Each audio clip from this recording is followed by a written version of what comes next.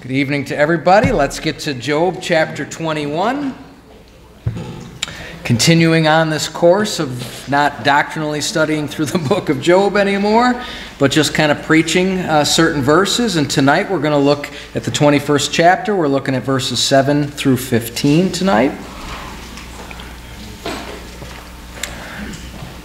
It's so difficult. If any of you are like me and you listen to a number of different messages other than, just your pastor, you're listening and you're getting a couple, 2, 3 messages a week besides the ones that you get from pastor or whatever, and they begin to all blend. But if you remember from a couple of weeks ago now, we looked at what Zophar, there's a name for you, Zophar had to say. And we turned it into a sermon on what I called hellfire preaching. And we just preached on hell. And I know, like I said, we're dealing with the choir here, the born again choir, so you don't really need to hear on hell anymore, but I know the messages go out on YouTube and pastors don't preach on hell and sin anymore, and it needs to be done.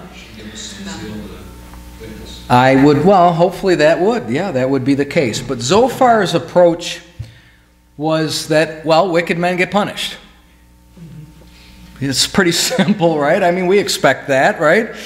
But have you ever felt like wicked men don't get punished? That's now going to be the approach Job is going to take in his response to what Zophar said in the previous chapter. So let's go again to chapter 21, and we're looking at verses 7 through 15, and tell me if this doesn't ring a bell for you. He says, "Wherefore do the wicked live, become old, yea, are mighty in power? Their seed is established in their sight with them, and their offspring before their eyes. Their houses are safe from fear, neither is the rod of God upon them. Their bull gendereth and faileth not, their cow calveth and casteth not her calf. They send forth their little ones like a flock, and their children dance. They take the timbrel and harp, and rejoice at the sound of the organ. They spend their days in wealth, and in a moment go down to the grave. Therefore they say unto God, Depart from us, for we desire not the knowledge of thy ways. What is the Almighty that we should serve him? And what profit should we have if we pray unto him?" So, we've all felt this way, right? So let's pray, and the first few verses I'm just going to kind of hit you with without a lot of verses to back it up, and then towards the end we'll slow down a little bit. Father, please help us to get whatever it is you want us to get tonight. Lord, just hearing the testimony of Gabrielle, Lord, we're preaching on the deep, and for whatever reason she was convicted. And so, Lord, I love that, because as much as I want to try to prepare a sermon just right and to say things and word things just right, without you, it really doesn't matter. It's just an outline. They're just words. But with you, Lord, and not in the power and might of man, but in the power and might of your Spirit, you can speak to us in mighty ways. And so I pray that tonight, for those who are here, those who listen on YouTube, that you would speak directly to the hearts of the people through your word and be glorified in it all. We pray in Jesus' name. Amen. Okay, beginning with verse 7 again. We read, "Wherefore do the wicked live, become old, yea, are mighty in power?" It's a great question. Certainly not untrue.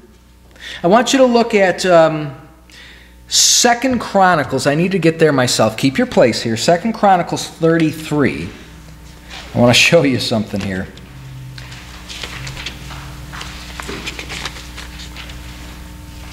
We'll look at the first 9 verses. All right, ready?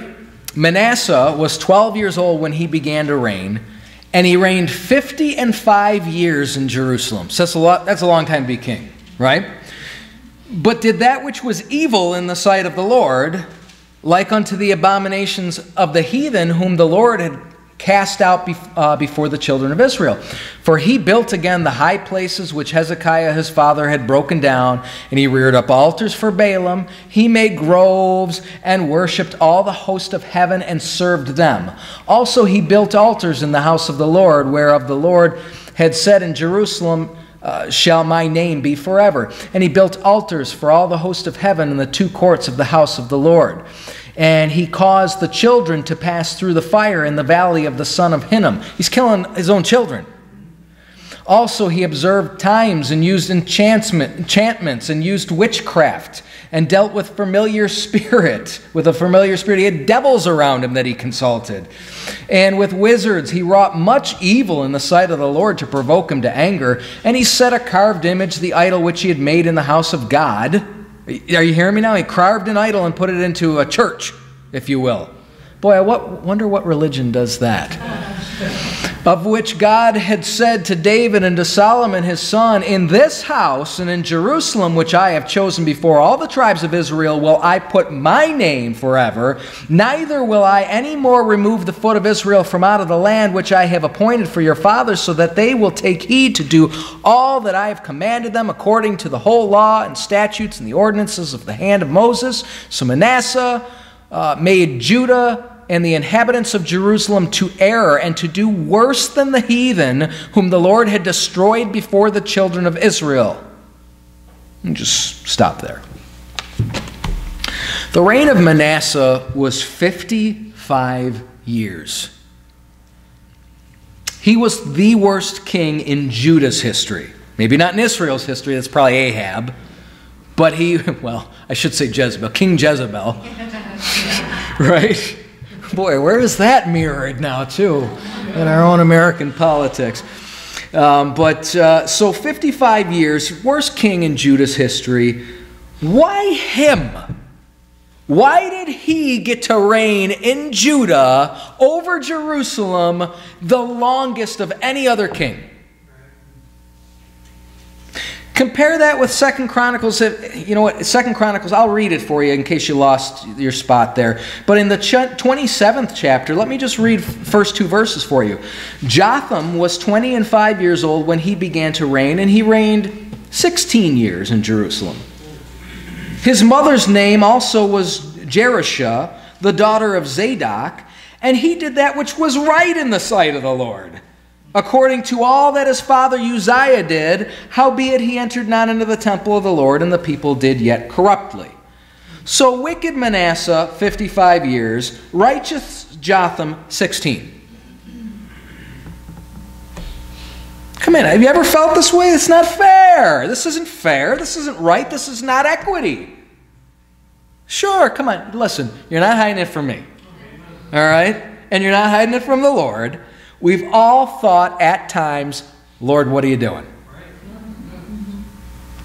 Verse 8, back in Job.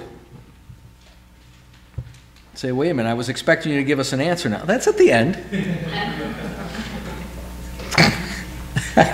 Honestly, brothers and sisters, I wish I could give you the answer that would always make you feel good about God's ways. I can't. Verse 8, I'm going to try tonight, but I know that even knowing what I know, it's still difficult at times. Verse 8, their seed is established in their sight with them, and their offspring before their eyes. So uprises the next generation, spoiled through the riches of the conveniences that were afforded them by their rich, snobbish parents, unthankful, unyielding, implacable. That's the verse. Let's keep reading. Verse 9, their houses are safe from fear, neither is the rod of God upon them. Large homes with walls surrounding the property, protected by security cameras and armed security guards. Within those walls, they're safe to do all manner of wickedness during all hours and all of the day and all hours of the night. God is not in their thoughts, let's be honest. They have no guilt, no fear of God before their eyes. And yet they're allowed to continue on seemingly with the blessing of God Almighty upon them. And the reason we would say the blessing of God, because his spankings aren't on them. So wait a minute. I know some righteous people, man, their lives are difficult. And then there's a lot of unrighteous people, and their lives are peaches and cream. Verse 10. Their bull gendereth and faileth not, their cow calveth and casteth not her calf. What does that have to do with the price of tea in China? Well, business is good. Sales are up, costs are down, the stock market is on the rise, and they're fully vested. They're making Edom great again. Verse 11. They send forth their little ones like a flock, and their children dance. They just keep making babies. No reproductive problems here. Lots of making babies. Yeah, they don't even need them anymore. They're willing to kill them, get rid of them. Then you got people who can't have them, begging to have them, cost $40,000. Why does it cost $40,000 to adopt and $400 to abort? Something not right. Something's not right. It shouldn't cost you anything to adopt. Someone ought to give you something. No money to Planned Parenthood. Give $400 to the people who adopt. One sinful generation produces another sinful generation that is twofold more the child of hell than the previous. Don't believe me? Just keep watching every generation. And man, look at the verse. They can party. See that? Verse 11. They dancing the night away. The club owner celebrates when they come walking in. He gives them free drinks because their very presence brings in more patrons. It's true. There were years ago, your pastor was not always a saint, okay? Years ago, I was in a karaoke business in a bar, and The Rock came in with a couple professional wrestlers came in. And of course, everyone whispering in their ears, place packed right in. Well, of course they're giving The Rock free drinks. Let the good times roll. That's, dance floor gives way to their pedicured toenails and baby soft heels. Yeah, a little bit of sarcasm here, but there's a reason. I'm just siding with Job right now. I'm going through this is how he's looking at it. It's like, this is not right. This isn't right. Verse 12, they take the timbrel and harp and rejoice at the sound of the organ. Man, they've even got talent to play music. They sing like the birds, they jam like the Beatles. Beauty and talent wrapped up in their pampered little bodies. Remember what John said when he saw the whore in Revelation? And I wondered after her with great admiration. This is the Apostle John who's saved, seeing heaven, and then sees the whore and goes, she's good looking. Wow. There's a lure to this thing.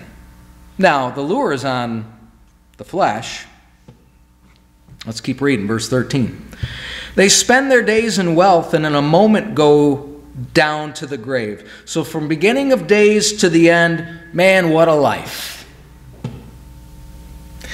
And when it does come time for the soul's departure, it's a lightning fast heart attack in the middle of a catnap while lying in a hammock on their 2-acre lot behind those security fences on a beautiful sunny day, 75 degrees and sunny, while Joe Walsh's Life's Been Good plays on in the background on their $2,000 stereo system.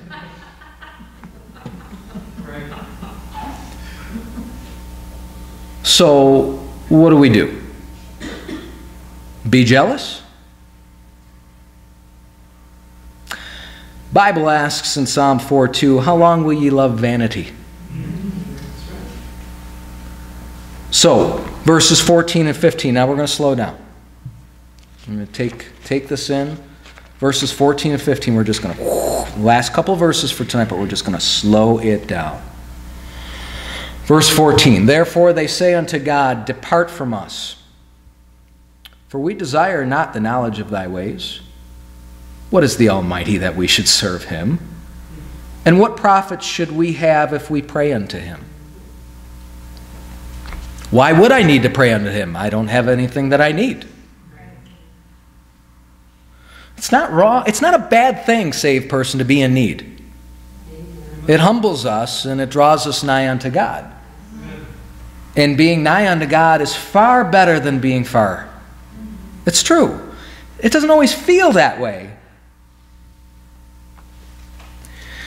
Job concludes by saying, these people have no interest in God because God has allowed them to live life to the fullest without their ever having need of Him.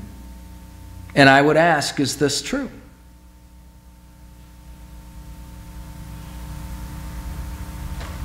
It is. At least it can appear to be from time to time. But what's the problem with Job's assessment? Go to Ecclesiastes 1. I've already revealed it, but I want you to see it. Ecclesiastes 1 and verse 14.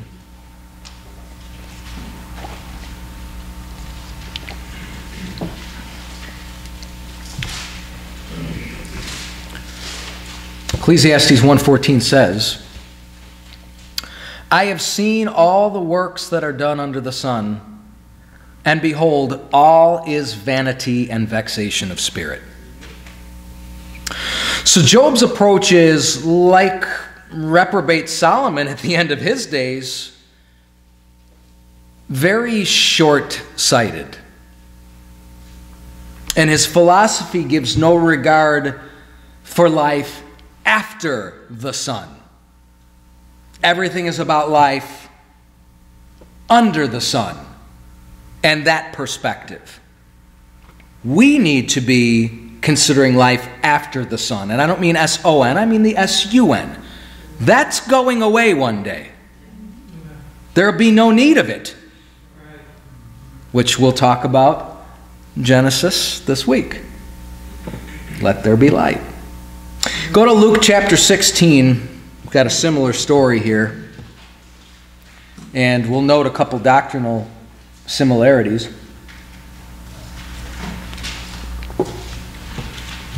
You know the story. Luke 16, beginning in verse 19. There was a certain rich man, which was clothed in purple and fine linen, and fared sumptuously how many days? Every day. This is the wicked man Job was complaining about. Life's not fair, Lord. These guys got it. They've got it all. Okay, verse 20. And there was a certain beggar named Lazarus, which was laid at his gate full of sores. Job, full of sores. Lazarus, full of sores. Don't miss the connection. Job is a type of who? The Jew in the tribulation. This poor man in this parable that Jesus is teaching now, he's teaching to his nation about his nation. Lazarus is the nation of Israel. What's going on in this life under the sun? It's misery for them. They're heading right for Jacob's trouble. Their end will be all right, though. Look at verse 21. In desiring to be fed with the crumbs which fell from the rich man's table, moreover the dogs came and licked his sores. By the way, note that dogs, as well as the Lord inserts that in there, dogs would be the Gentiles. Gentiles aggravating poor Lazarus in this life. While he's on this planet, he's getting beat up by the Gentiles. You got to note this stuff. He just hides little things in there for us to discover. But to go just with the story that we're looking at in the inspirational study, verse 21, hey, can I get a scrap of what that wicked man has in abundance? Just a scrap, please. Something to fall from his table. He lives sumptuously every day. Can't I get a scrap? I mean, come on, Lord. Shall not the judge of all the earth do right? That was asked of him, Genesis 18:25. Come on, Lord. We're expecting a little more out of you. You are God after all. Sure doesn't appear that way sometimes if we're honest, like he's being fair. Pastor, you're borderlining on blasphemy. I'm just being real. This isn't blasphemy. I have nothing but honor and love and reverence for my Lord and my Savior. But life under the sun, if that's our perspective, is going to be one disappointment after the other. Existence should not be bound up in life under the sun. Not for a saved person. Verse 22. And it came to pass that the beggar died and was carried by the angels into Abraham's bosom. The rich man also died and was buried. Note the order. This is Job's complaint. Who died first? Who had a shorter life? The beggar. This ain't right. Foul, unfair. Lord, God, you're unjust. But his life wasn't great. And if your perspective is spiritual, praise the Lord, he's no longer a beggar. I'm glad it was short. See, again, this is just a matter of how do you view it? How do you view it? So, and let me ask you this. Did the rich man die? Yeah. There is a vanity which is done upon the earth, that there be just men unto whom it happeneth according to the work of the wicked. Again, there be wicked men to whom it happeneth according to the work of the righteous. I said that this also is vanity. Ecclesiastes 8:14. What's he talking about? Death. Happens to the wicked, happens to the righteous. Everyone will die. It is appointed unto man once to die, and after this, the judgment. The wicked, the righteous. Because for as wicked as you think you might think that person to be, or as righteous as you might think that you are, all have sinned and come short of the glory of God. Romans 3:23. Look at verses 23 and 24 of Luke. And in hell he lift up his eyes, being in torments, and seeth Abraham afar off, and Lazarus in his bosom. And he cried and said, Father Abraham, have mercy on me, and send Lazarus, that he may dip the tip of his finger in water and cool my tongue, for I am tormented in this flame. Question for you. Who do you think wants to change positions now? Who's got the walls around them now? And who wants to get into that walled city now? Now Lazarus is in paradise and the other guy's in torment, and he wants to get into the city, and he wants to get in and lay in the hammock and be in peace in paradise. He ain't getting in. Verse 25, But Abraham said, Son, remember that thou in thy lifetime receivest thy good things, and likewise Lazarus evil things, but now he is comforted and thou art tormented. There's no reason to envy the wicked.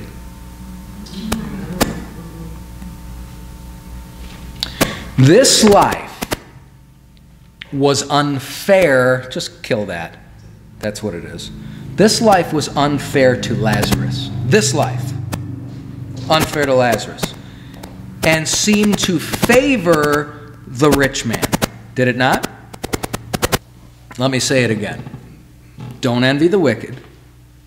This life was unfair to Lazarus. This life seemed to favor the rich man in this life.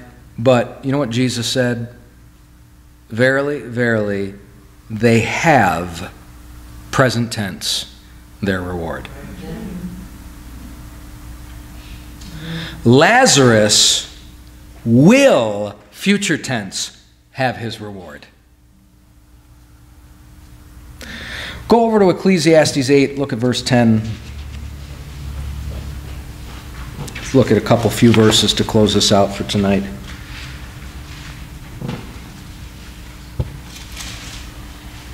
I understand Job's complaint, but it's short-sighted.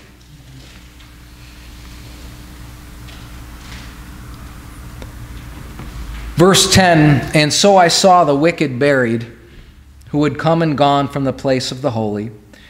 And they were forgotten in the city where they had so done. This is also vanity. Again, perspective. Because just when you think, like a Billy Joel, that only the good die young, then there's a funeral for a wicked person too. It will come. If life appears unfair, let's remember that we do not see the lives of all 8 billion people on this planet. None of us do. Our perspective is very small, globally, and it's very selfish spiritually. Verse 11, because sentence against an evil work is not executed speedily. Therefore, the heart of the sons of men is fully set in them to do evil. Listen, very few people are going to murder if the moment they're convicted, they're killed. Yep. You want to cut down the murder rate? That's how you do it. Amen. That's how you cut down all crime. You literally punish it according to the way God told you to punish it. But that's why prison doesn't really rehabilitate. Not when you're given 3 squares and an education and a training room and television, and they have everything that you have in your home that you have to work for. And more that you can't afford. Why would I? Man, so, you know, if that's of your heart, that's of your character, then life can be deceptive. Look at verse 11 again. Because sentence against an evil work is not executed speedily. Deceptive. Therefore, the heart of the sons of men is fully set in them to do evil. Our judgment is flawed. And while you who fear God wonder at why He allows what He allows from the wicked people, let's remember that our God is long-suffering and is willing for space to repent. That wicked person, they're living a long, long life. Oh, He's long-suffering. See, the perspective is, no, send that wicked person to hell. Why? That's the wrong spirit. Let them live longer that they may repent. Now, I used Manasseh as an example. Do you know if you would have kept reading, you know what you would have read in chapter 33? His repentance. The end of his days, there was repentance. The Lord, this man was, he was about as wicked as it comes. But the man repented. Why did He let him be on that throne for that long? Well, the long is long-suffering. It's long-suffering. If it's not fair to you, you have the wrong spirit. Because what awaits a man who dies in his sins without Christ and without hope, even if he lives 150 years in complete bliss, is nothing but torment. So it's nothing compared to the sentence of eternity that's going to await him. Be thankful he had 150 years.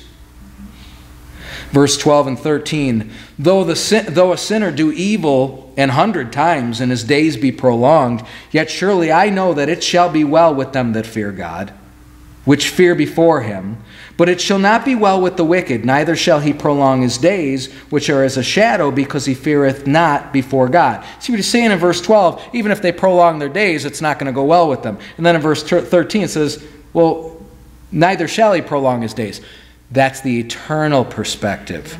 The first one's the earthly perspective. The second one's the eternal perspective. This life is not the end. This life is just the beginning. For those who have put their trust in the Lord Jesus Christ, their sorrow will one day permanently end. And for those who have not put their trust in the Lord Jesus Christ, their sorrow will one day permanently begin. Why hasten that day? So somewhere between Zophar's assessment of life and Job's assessment of life lies God's judgment on the lives of each and every one of us as He measures and sees fit and sees the end from the beginning. and the correct spirit would dictate that we should not envy the wicked, there's nothing to envy. We should pity. And attempt to give them the gospel. Don't withhold it because they're driving in a Jaguar. Give it because they're driving in a Jaguar. Because it's very difficult for a rich man to enter into the kingdom of God. They don't need him. Their future's going to be torment. They will not see the truth. So again, please don't be jealous. And I know it's hard. Let's have an eternal perspective. Let's not have a life under the sun perspective. They have their reward, and that may be all they ever have. So, little eternal perspective for tonight. Amen. I'm going to ask for Deacon Joe. Will you close us in prayer, please?